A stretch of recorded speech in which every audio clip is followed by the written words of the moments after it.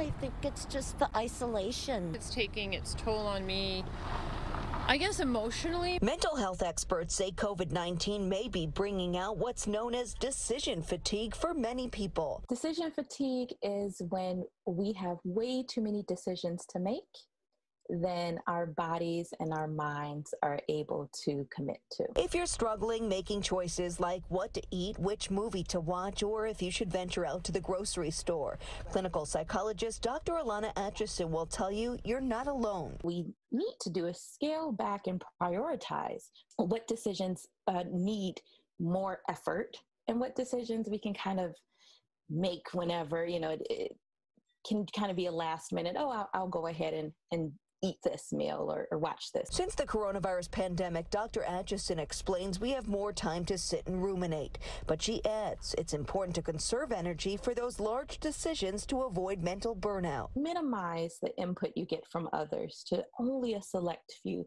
ideally people who know you very well. If you're faced with a larger decision, I always say write a pros and cons list. And if you're one of those people who spends hours scrolling aimlessly on Amazon looking for that perfect purchase or clicking through Netflix, try to give yourself a time limit. I go by recommendations and whatever suggestions came up. We definitely can't agree. So everybody will go into a different room, kind of, to watch something. But if you are content with bigger decisions like what you do, where you live, your friends and family, by all means, go ahead and spend time on those trivial decisions.